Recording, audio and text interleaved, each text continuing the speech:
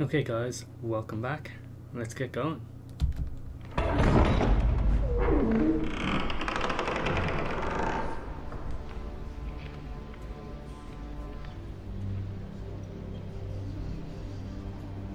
You can do this. This is gonna be scary. We're gonna get grilled by the Queen.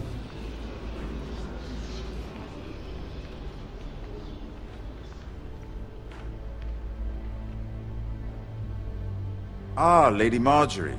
Aren't you looking lovely this evening? Lord Tyrion. Your Grace? With your permission, allow me to introduce Lady Mira of House Forrester.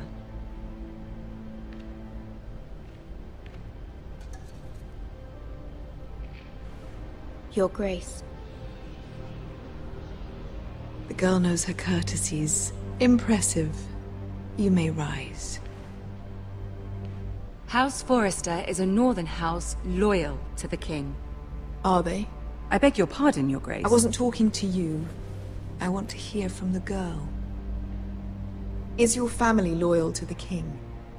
Perhaps you should ask the new Lord Forrester. He's not here, is he? She is. Joffrey is the one true king, Your Grace. And yet...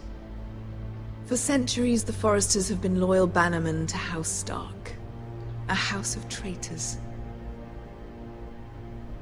They are noble, not traitors, Your Grace. Noble? Perhaps once. For a northern house. But now they're merely dead. Is your house willing to swear fealty to your new liege lord, Roose Bolton? No.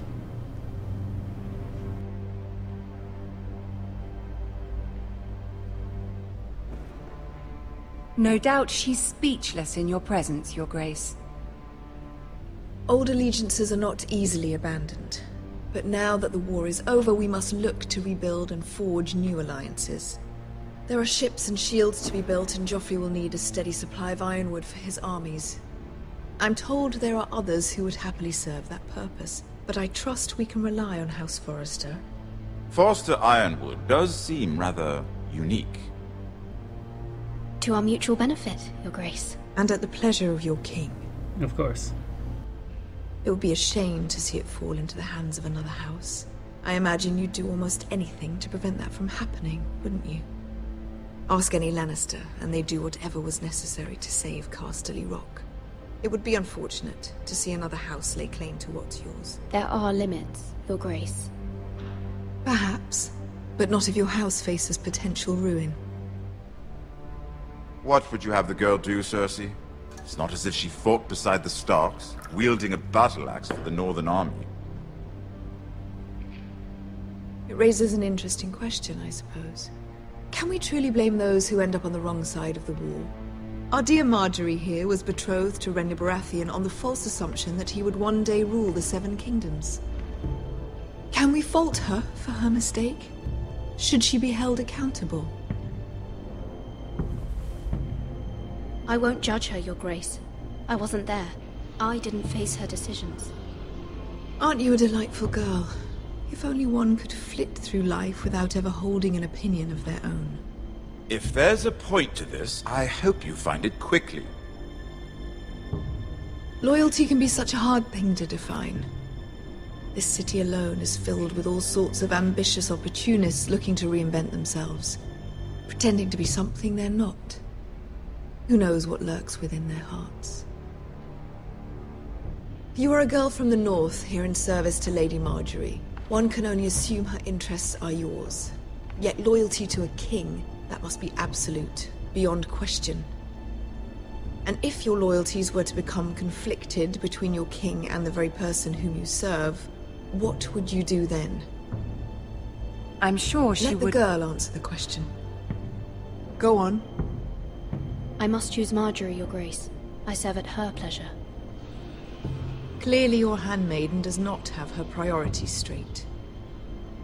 She is a threat to the crown, isn't she? The most dangerous handmaiden in all of King's Landing. I'm not quite sure what to make of her. Not surprising, I suppose, for a northern girl, but not very encouraging either. I'd like a word with you, if I may. Of course, Your Grace.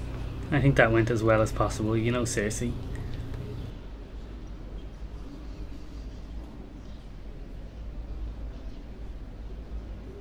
I'll walk you out. This may come as a surprise, but I met your father once, at the tourney at Lannisport. Even then he didn't trust Roose Bolton. We only spoke briefly, but your father struck me as an honorable man. You have my condolences for his loss. These would be trying times for your family, even under the best of circumstances. Thank you, Lord Tyrion. That's very kind of you to say. You were brave to declare your loyalty to Lady Margaery. No doubt she was pleased, but Cersei, she will not soon forget what you said. It was quite the first impression. I, of course, found it all highly entertaining. But it certainly wasn't what Cersei was expecting. I don't particularly like her. That was fairly apparent to everyone. My sister and I have our differences.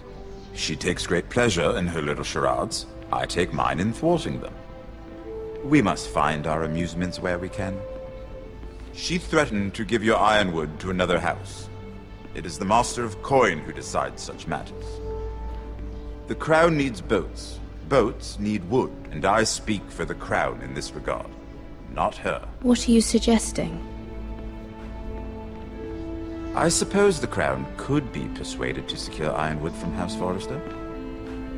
Lady Margaery might not look favorably on such an alliance, and it would infuriate Cersei. Although what would be amusing for me might prove rather dangerous for you and your house. Are you willing to risk that? It may be far too dangerous. It's a risk I'm willing to take, Lord Tyrion. Please. You are a brave girl, aren't you? I'll consider it. Now, if you'll excuse me, I promised Sansa I would join her for dinner tonight. 3 beautiful bottles of Dornish wine await my arrival. I hope we meet again. Nothing would make Cersei happier. Until then, be careful. This is not the North. King's Landing can be a nest of vipers to the uninitiated. Thanks, Tyrion. You really are the savior in this instance.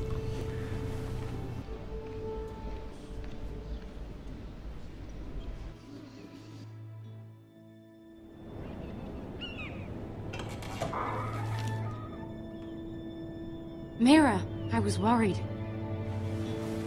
How was it? Cersei has a way of looking at you as though you're nothing. It's more than a little intimidating. It didn't go very well. I'm sorry. Cersei is known for being rather difficult. But at least it's over now. Lady Margaery has spent the entire day working on seating arrangements for the wedding. Of course, you and I are seated way at the back, here with the 4th cousins and the 9th-born sons. Ah, Sir Jaime. I wouldn't mind tarnishing that white cloak of his. Sarah! What? It's true. And Oberyn Martell, the Red Viper. I'm told he has a paramour. Put it back. We're just having a bit of fun. That's probably for the best. I've heard he's a bit perverse. Perhaps Lady Margaery could make the right introductions. Who knows? We might meet our future husbands. Although, marrying a king, I can only imagine what that would be like. Would you marry Joffrey if it meant you'd become queen? Definitely not. He does have a certain look about him, and he's always treated Lady Margaery well. Which is more than you can say for his mother. I'd be willing to marry, but not Joffrey. Well, I would marry him. Imagine the power you would have as Queen of the 7 Kingdoms. I might even allow you to be my handmaiden. Let's see, who else should we marry off? Brienne of Tarth and Tyrion Lannister. What a perfect match. Oh, she's cruel. Sir Bronn and... What are you doing?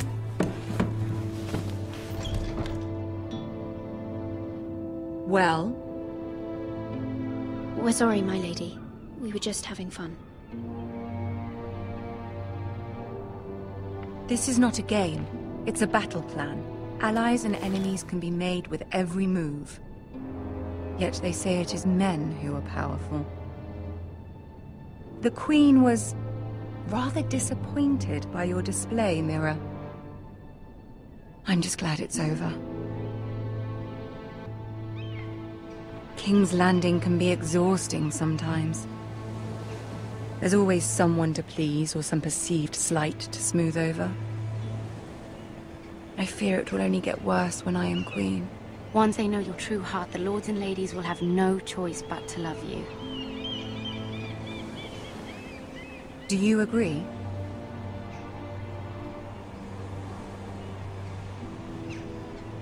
Once you are queen, the lords and ladies will do their best to please you. You learn very quickly. I know you must fear what Lord Bolton might do to your family. I do appreciate your willingness to appease her, as difficult as it may have been. Thank you, my lady. There's been something on my mind. Something important.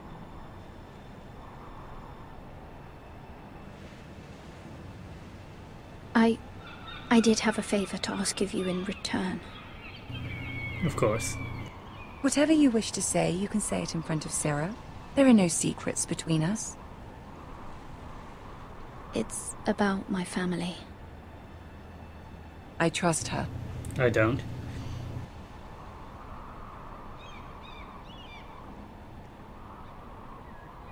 Go on. Ask. Please, Ramsay Snow is on his way to Ironrath to see my brother bend the knee. Ramsay? Roose Bolton's bastard. I fear my family will suffer if Ramsay is left to do as he likes. But if a raven could be sent to the Boltons to let them know House Forrester has the protection of the crown... That is no small request, especially now. Joffrey knows only too well your family fought for the Starks, and now you would have me ask him to intervene. Is the situation that dire? You can't, my lady. King Joffrey won't like it. Just think how he turned on Lady Sansa. I will forever be in your debt. My family will forever be in your debt.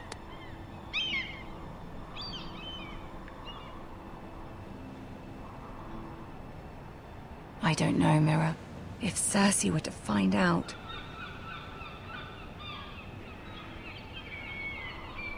Don't let the Queen bully you. You have power over him, Lady Marjorie, as no one else does. Not even his mother. Good one. Ramsay Snow will arrive at Ironrath within the week. I would never ask this of you if it weren't so urgent. Very well. I'll make your request, but I cannot promise anything. Thank you, my lady. I will send a raven to my family at once. Yay, but like I said, it's probably not going to work out. It's Game of Thrones after all.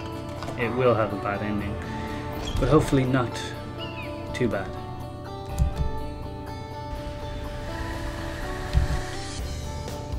Alright, I think we'll leave it here for this one, and we'll see you in the next one. Thanks for watching. So guys, this brings us to the end of yet another video. Hopefully you liked it. Thanks so much for watching. If you did like it, please give me the thumbs up. If you disliked it, give me the thumbs down. Leave some feedback in the comment section as well. If you want to see some more content, please remember to subscribe, and that really helps me out, so it means a lot if you do. Remember to have a great rest of your day, guys, and yeah, until next time.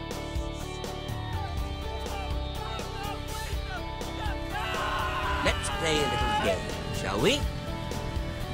Did you know my ancestors wore the skins of their enemies as a coat?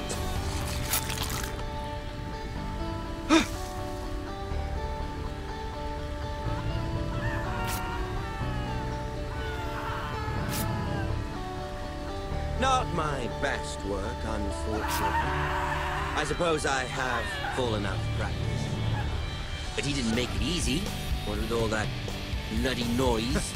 Like a drowning cat. I thought he'd never stop. As my father likes to say, a naked man holds few secrets, but the flayed man holds